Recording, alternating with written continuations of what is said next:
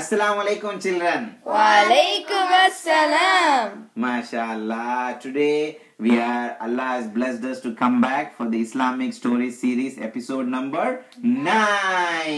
Yay! MashaAllah. Okay, so today's story is about paying back whatever you have. Okay, is like, you cannot keep any coins with you. Okay, if somebody gives you something, you have to return back. It is known as amana. Okay, the story is about amana. So inshallah, today's story, before we start our story, what do?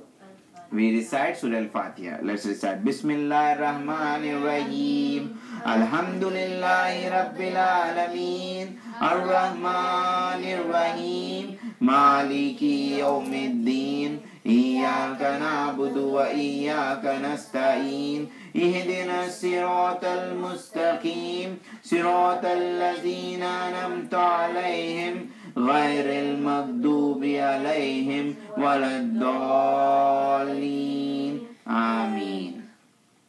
So children, today, alhamdulillah, this story is very nice story. What happened was, there was a driver. Okay, Maz, are you concentrating here? Okay, the driver, the bus driver, so he was actually always used to take people from one place to other place in his bus. So one day, a new imam of a masjid, there was a masjid and the imam of the masjid was new. So he got in the bus.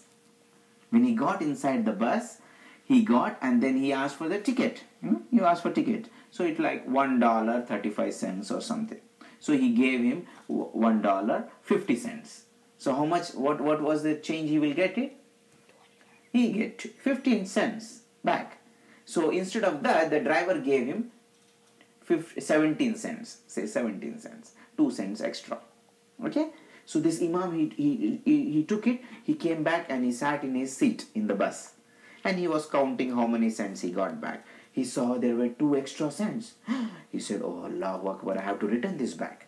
Then something inside him said that, the shaitan said that, no, forget, what is this? 2 cents hardly matters, This is the big company, the bus company is so big, it does not matter 2 cents to them. But then the good side of him said, no, this is the amana. If you do not return back, then Allah, you have to answer in front of Allah subhanahu wa ta'ala on the day of judgment. So then he was worried. But then, he was debating. He was debating whether to give back or no, give back or no, give back or no. Then almost his destination came. When his destination came, he was getting down. While getting down, suddenly he took out the 2 cents and gave it to the driver and said, Assalamu alaikum, I'm getting down. Then the driver said, oh, you are the new imam of that particular masjid? He said, yes, I am the new imam of that masjid. He said, I was actually waiting to come to that masjid, but I gave you this extra 2 cents to see, how you will react to that. The imam, he got down the bus. When he got on the bus went away. He hold the pole, the pole right over there. He hold it and his legs were shaking.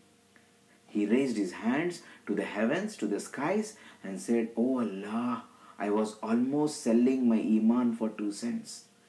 If you would not have protected me, you would not have saved me, I would have sold my Iman for 2 cents. So what does that mean? That is, whenever anybody gives you extra change, you should return it back immediately. If not, these 2 cents will stand in the day of judgment. You have to return back is a big amount. Because that person is going to say, see, that was my money, you took it away. Though it is a mistake, by mistake also if somebody gives you extra money, you should return it back. Okay? Even if it is 1 cent, 2 cents, you have to return it back. So that is known as a trust. Okay? Amana.